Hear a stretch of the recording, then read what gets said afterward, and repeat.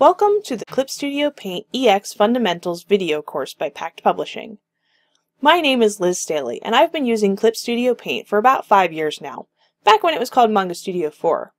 Clip Studio is my absolute favorite software to draw with, and I recommend it to every digital artist I know.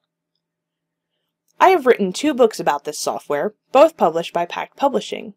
The first one is Mastering Manga Studio 5, and the second one is Manga Studio EX5 Cookbook.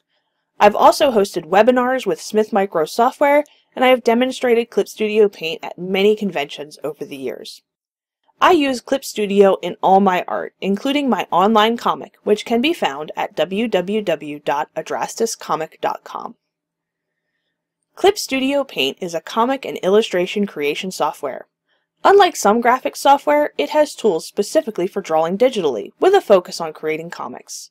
Some of these tools include perspective rulers, custom brush creation, comic panel tools, word balloons, and 3D figures integrated directly into the program.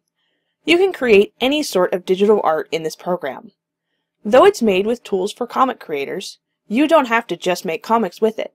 Digital painters, illustrators, character designers, and all other digital artists can take advantage of this powerful software. In this course, we will learn how to use some features of Clip Studio Paint EX that will help you speed up your workflow. The course contains 5 sections. In the first section, we'll create some custom brushes that will help us draw our illustrations faster and more efficiently. This will also give you a good basis for creating custom brushes on your own later.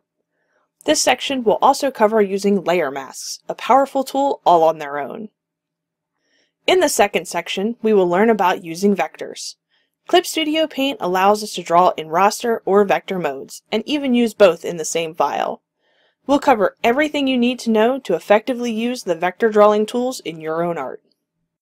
In the third section, we will start covering how to use Clip Studio Paint's ruler options.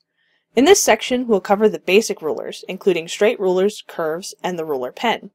We'll also touch on some specialty rulers, like the symmetry ruler and concentric circles. In the fourth section, we will learn about the powerhouse of Clip Studio Paint, perspective rulers.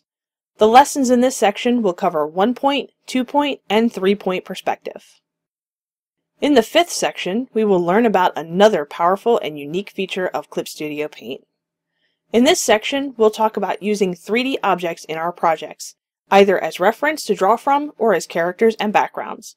We'll pose and customize characters and learn how to move the 3D camera.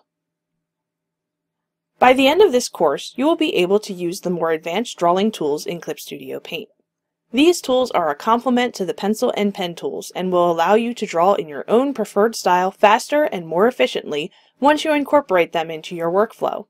The materials you will need for this course are a computer and a copy of Clip Studio Paint. A graphics tablet, such as any of the ones made by Wacom, is also recommended. This course is aimed for advanced beginner to intermediate users. If you've never used a graphics software in your life, it may not give you quite enough information on its own to turn you into a digital art guru. But if you know what layers and pencil tools are, then this course will help you explore the features that will help you draw the way you do on paper, but with digital tools. Those switching from other graphics software, such as Adobe Photoshop, will find this course will help them get familiar with the workflow of Clip Studio Paint. If you're a digital artist who's new to Clip Studio Paint or already a Clip Studio Paint user who just wants to learn more, this course will help you realize the full potential of this amazing program. Let's take this learning journey together and create some amazing comics and illustrations in Clip Studio Paint EX together.